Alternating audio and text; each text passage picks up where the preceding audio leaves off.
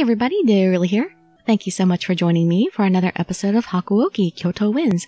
We are along Susumu Yamazaki's route.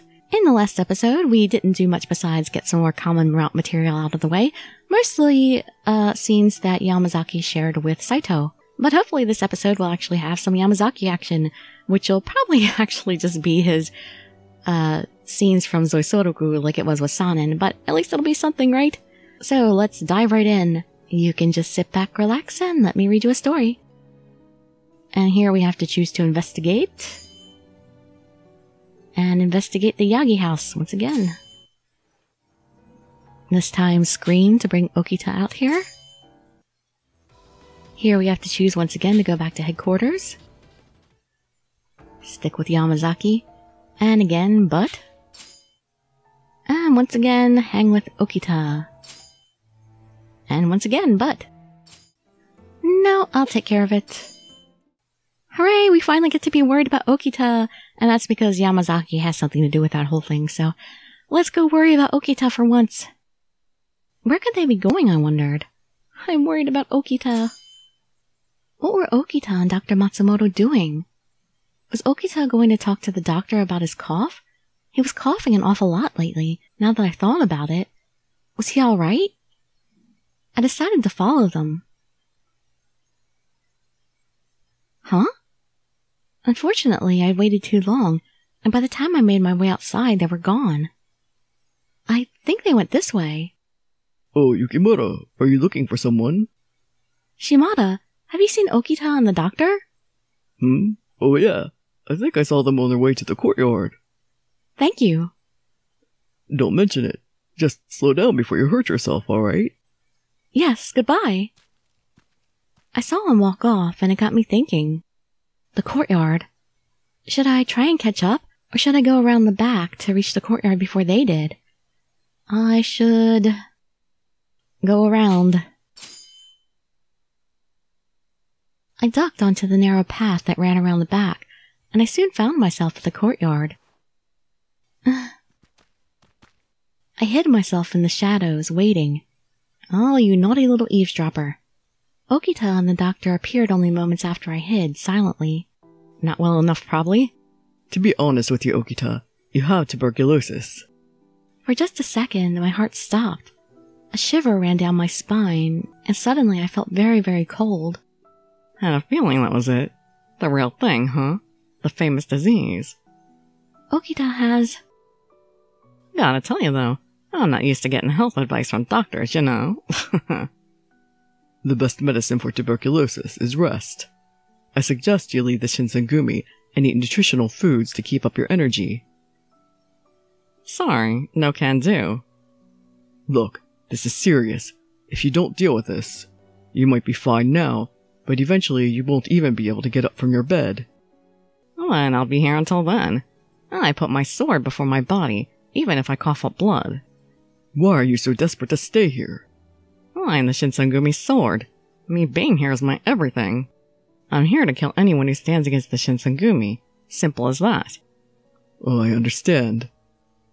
Okita sounded cheery, but I was listening in a state of shock. Okita is going to die? I felt like I wanted to faint, but I stayed strong and remained standing. Oh, look, Doc, please don't tell Kondo and the guys about this, okay? Promise? Well, I suppose there are certain things that not everyone needs to know. There's something else I've been keeping secret. I just can't bring myself to tell her. There's a rumor that Kodo was working for a group of extremists, some of the imperialist Ronin. How could I tell her that? The news of Okita's illness had me so scattered, I almost cried out at this new piece of intelligence. My father working with nationalists? There was suddenly someone behind me. A hand slipped over my mouth before I could react, and a freezing sensation made my spine shiver. Stay silent. It was a calm, cool voice that I'd heard many times before, although never from quite so close. I'm kind of sad that I'm using so many of Saito's scenes in Yamazaki's route, but Yeah, I'll have to say in Saito's route to consult Yamazaki's route for a lot of his scenes. Saito? My body relaxed. The body behind me was Saito, not some anonymous assailant. Be still. Soji is very perceptive. I'd be surprised if he hasn't already realized. I nodded my head as much as I dared. His hand over my mouth made me too nervous to breathe. Saito's presence next to me was silent and sharp, like a blade in the night. It seemed like hours passed before Okita and Matsumoto finally left. Too close. If it weren't for Saito, you'd gotten in some real trouble. It's amazing he was able to rescue me. Yamazaki! How long was he? No, something told me that would be a foolish question. He was probably watching the whole time. Was he in this scene originally? I can't remember. Sorry. If you hadn't stopped me, Saito, I probably would have given myself away. No, it is I who should apologize for being so forward with you. Oh, you just did what you had to do. Oh. Nonetheless, he followed orders, which is commendable. Oh, no, not at all. There was the briefest hint of a smile in his eyes as he spoke, and then it disappeared. Now, Soji, can you truly pretend that you heard nothing, specifically nothing regarding his illness? He wasn't asking me to keep my mouth shut per se, but rather to forget what I'd seen and heard had ever happened. But why? If word of his illness were to get out, it would be detrimental to the Shinsengumi. Our enemies would be elated, and the chief and commander would be miserable. He was right. Even I could understand that. But I couldn't forget the sight of Okita smiling, even with the seriousness of this news. We will deal with his illness. This is nothing you need to concern yourself over. But... In other words, do not get involved. At the end of the day, I was still only a guest. The sad reminder resurfaced once more. I may live among the Shinsengumi, but I wasn't one of them. Saito's words made that very clear. Suddenly I felt cold, as if a cold gust of wind blew through me, draining all the heat from my body. I was all alone. From then on, Matsumoto visited the compound regularly to check— oh, I can skip. Why do I always forget to skip? September 1865.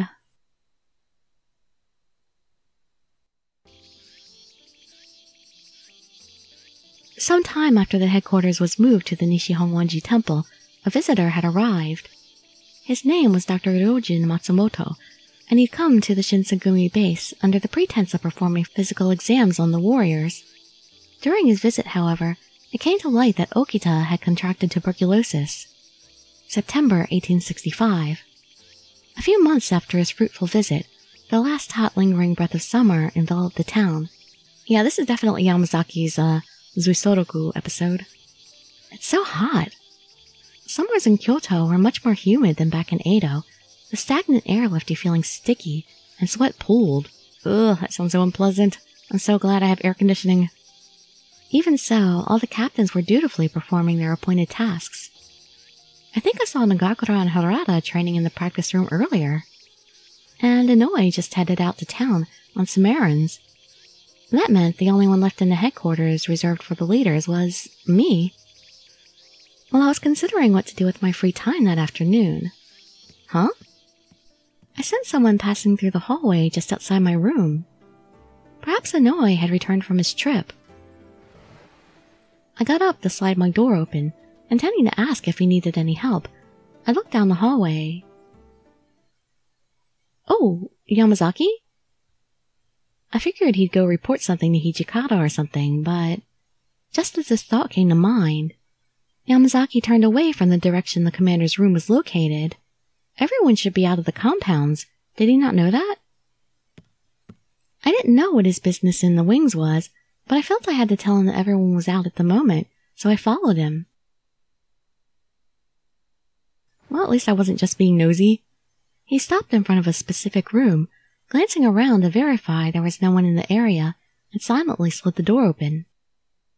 Wait, that's Okita's room. Seeing him, I suddenly remembered what Yamazaki's official job was. In addition to scouring the city for information, he had to monitor the movements of the members of the Shinsengumi and report back to Hijikata. Actually, he has a lot of jobs in the Shinsengumi. Maybe I had a horrible feeling I wasn't supposed to have witnessed him going into Okita's room. I froze in place, uncertain as to if I should leave the area quickly. I nearly shrieked when he popped out of the room in front of me, frowning. I'm always saying, Chizuru, you're a terrible ninja. Why are you following me? Were you trying to do something? Calm down. There's no need to be frightened. But why aren't you surprised to see me? Because you're a terrible ninja. I mean, I wasn't making a sound, and you appeared out of nowhere. I had a feeling it was you. The footsteps were hesitant. What? How could you? I sensed your presence approaching. I could feel no ill intent. And because you clearly had no real reason to follow me, your movements were full of hesitation. He had analyzed all of that just from hearing my footsteps. The watch was indeed incredibly skilled. I considered the best time of day to do this unnoticed. I concluded this was the most likely. Seems I miscalculated, and now you're an unexpected witness. Well, I only saw you step inside this room. It was enough. Luckily, this way I can have you assist me as well. Now I am an accomplice. What? Before I realized what he was doing, he grabbed my arm and pulled me inside. Are you sure this is all right? I don't know if I should be in here. This is a confidential matter, so you can't mention this to anyone. What? Maybe he was in the middle of some sort of background check on Okita as part of his responsibilities as a member of the watch. If that was true, then I had definitely stuck my nose in where it didn't belong. I'm sorry. I promise I won't tell anyone. I told you there was no reason to be anxious. I'll explain so you weren't confused. Please listen closely. Right. Dr. Matsumoto asked me to go through and clean this room. Clean? My body sagged with sudden and overwhelming relief. That was all he was doing? Yamazaki's serious expression did not change, however. Only a few of the leaders would understand why it must be done. You know about Okita's illness, right? Yes. It was true. I had overheard Okita and Matsumoto discussing his condition. Well, Yamazaki was there too, so he would know that, you know. Tuberculosis, a disease that infected the lungs and had no cure. The most common form of treatment for those diagnosed was to move them to a place with clean air in an effort to alleviate their condition. But Okita was a vital, irreplaceable member of the Shinsengumi, not to mention the fact that he also stubbornly refused to leave his fellow warriors. It made sense that Matsumoto would deem it important to keep his living space as hygienic as possible. We can't allow him to clean his own room, as the resulting dust would most likely aggravate his condition. Unfortunately, for some reason Okita is adamant that no one should clean it for him. Hence, why I'm here while he's out, so be sure not to mention this to anyone. Okay, I understand now, but would it truly be okay to do this when he clearly doesn't want it? It's for his own good. I don't think it's not that he doesn't want someone to do the work for him, but more that he doesn't want other people to see the inside. Yamazaki's eyes widened, and he snapped his eyes at me. The words tumbled out of his mouth. Don't misunderstand. I simply want to air out the room. I never had any intent on sneaking a peek into his personal items. I'm sorry. I shouldn't have said that. I had never seen him so flustered. Regretting my words immediately, I did my best to backtrack.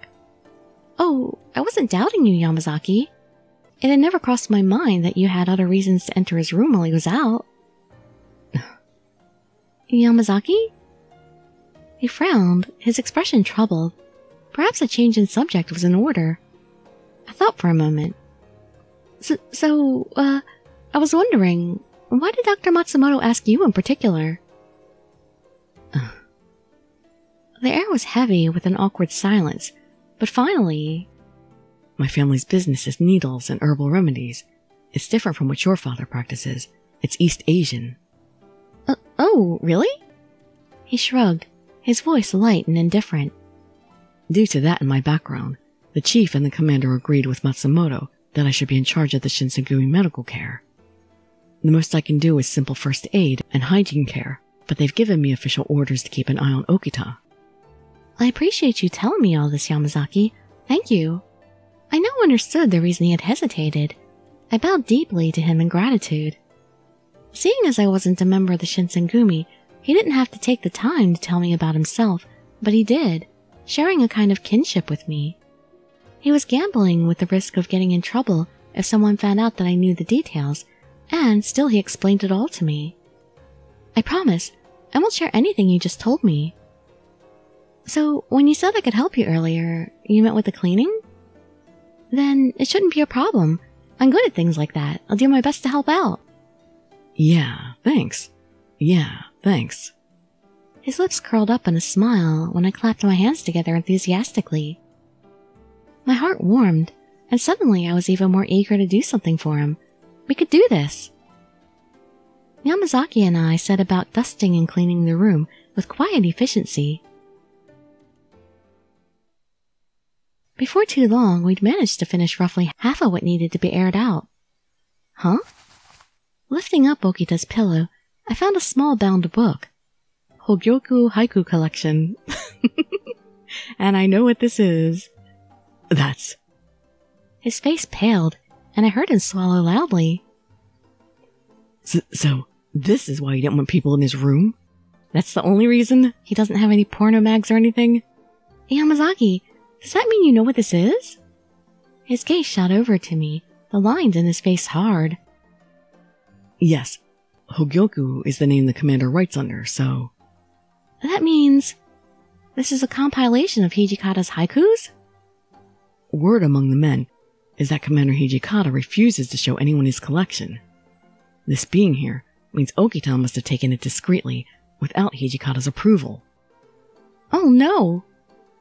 It looked like I uncovered something I wasn't supposed to find. What should we do? We should...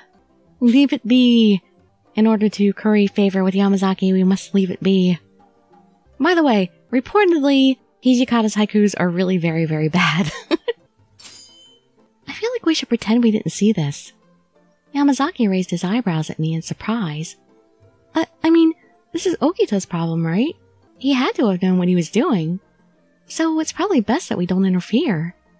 Maybe it's possible that he intends to return it himself sometime soon. It was a matter between Okita and Hijikata.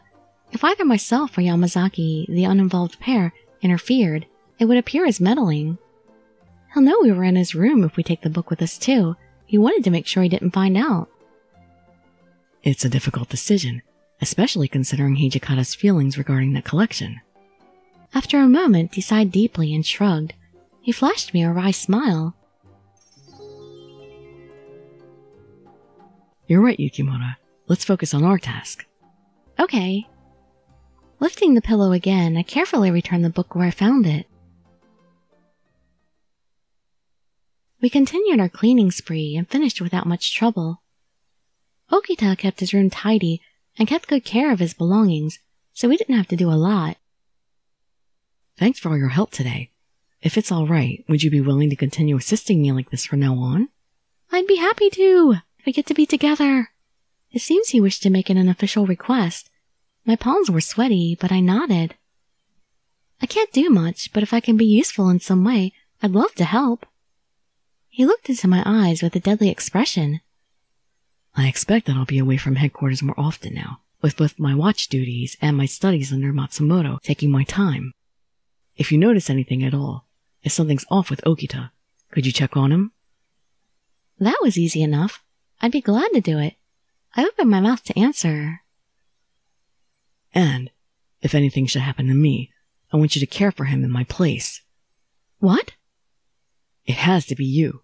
You are aware of his condition, and you're the only one with a background in medicine. He looked at me, and I could feel how important this was to him, but I had to shake my head. This job isn't something you can easily ask someone to take on, is it? If there comes a time when there's no one else, I suppose I would be the best option. But we have you, Yamazaki. I caught his eye, and I refused to look away. I tried to speak as firmly as I could. You are the one who is best fit for the position. I don't want to hear you talk as if you won't return. Just make sure you will. I will definitely help you out as much as you need. He absorbed my words, and it took a few moments before the serious expression on his face brightened. I think I didn't have the motivation nor the emotional strength to take on this mission. I will do my utmost to fulfill it. He pulled what looked like a thick notebook from one of his pockets.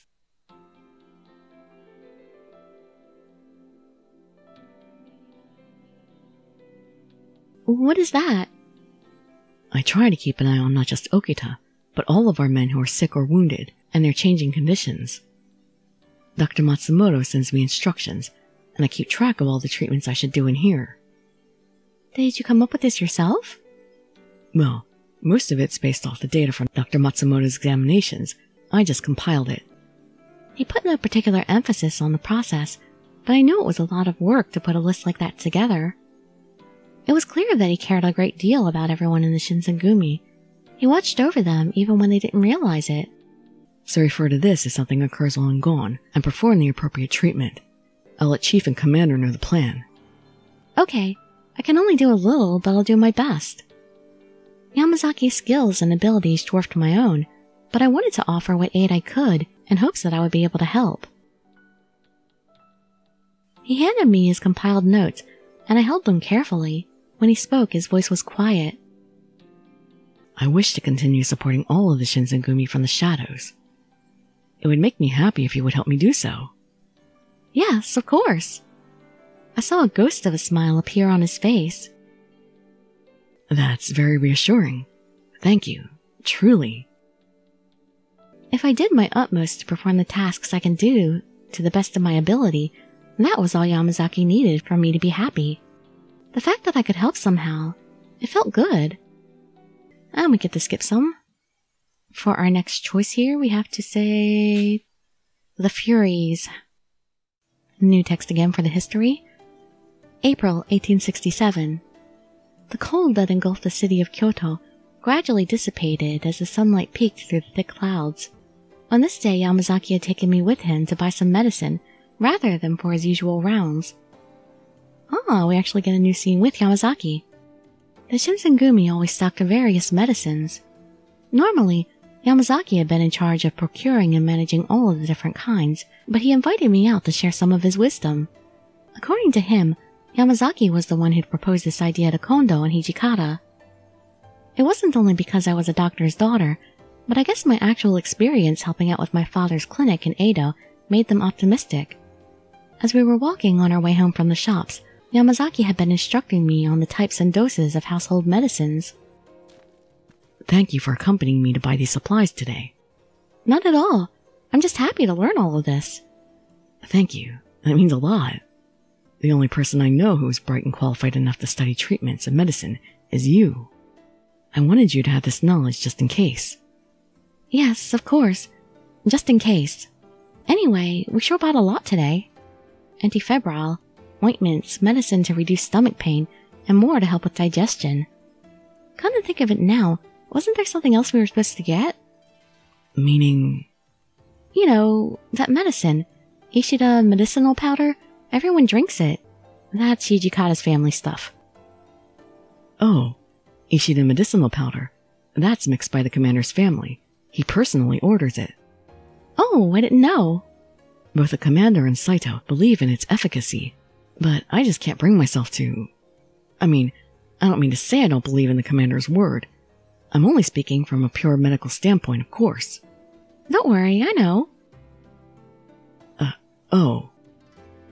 Well, they do say that sickness comes from the heart, so if the heart believes in the medicine, then sometimes that's all it needs to work. Suddenly, Yamazaki halted in his tracks. Huh? What's the matter, Yamazaki?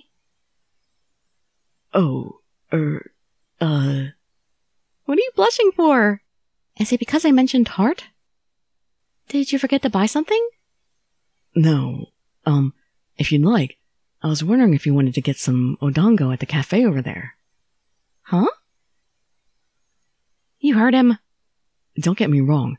I'm not trying to hit on you or skip out on work or something. Not even just a little bit?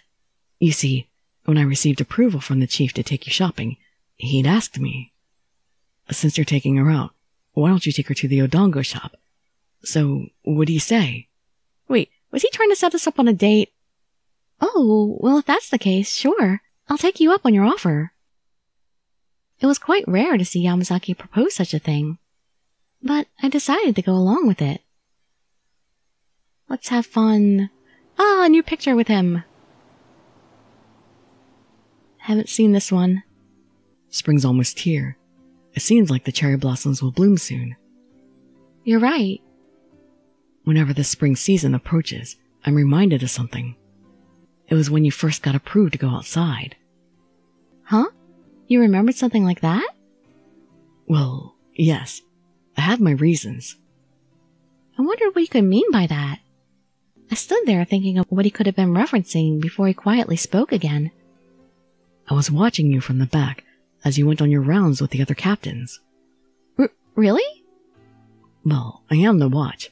It is my job. It was, of course, to check whether you'd try to run away, and to watch what the captains would do if you ran away as precaution. Yes, thinking back on it now, wondering what the captains would do if you ran. Would they actually go to the lengths of killing you, since we told you the secret of the Shinsengumi? Such were the concerns. Back then, they were testing you, testing to see whether you'd escape or not, but you didn't. Every time you didn't, I felt relieved. And now, I finally understand something. Even during that time, not a single captain ever thought you'd make a run for it. You had earned their trust ever since then. But Okita always said he'd kill me.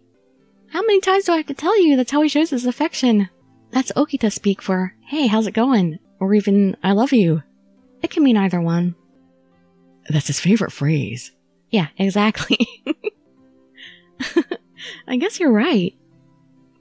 In response to Yamazaki sharing that with me, I didn't even notice. What? Oh, say that I didn't notice that he was following me, I guess that means. Because just seeing that by itself almost makes it sound like I'm going to ignore everything he just said or something. I had absolutely no idea that you were watching me from behind. Well, that's because that's part of his job, not to be seen. Well, it wouldn't be great if you did. My job is to watch, after all. He gave a proud smile. All right, let's head back home now. Yamazaki stood up and looked at me. Oh, before we do, there's something I want to tell you as the watch. What is it? You're no longer a person we're watching. The chief, commander, and all the captains trust you. And as proof, they're entrusting you with managing the compound's medicine box. So I think you could have confidence in yourself. Okay. Now, let's head back. Yamazaki started walking, and I ran after his back. Beyond the streets, I could sense the warmth of spring approaching.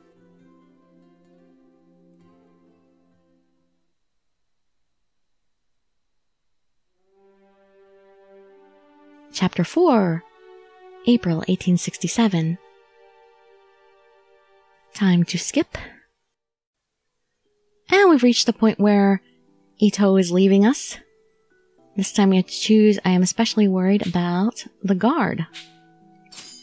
What worried me most were the people leaving with Ito, Heisuke and Saito. Would I ever get to see them again? Was this goodbye? I wanted to know what they were thinking. Were they still around? As I stood out to go look for them, I spotted Yamazaki walking toward me. Yukimura. Oh, Yamazaki. I heard you were injured. Are you feeling better? Yes, I'm fine. Have you, seen Heisuke and Saito? Toto and Saito. His expression turned grim at the mention of their names. It was quite clear how he felt about the men who'd chosen to leave the Shinsengumi with Ito. Sorry for asking. I turned quickly to leave, but he held out a hand to stop me. I saw them going off that way. Thanks. If you want to speak with them, do it soon.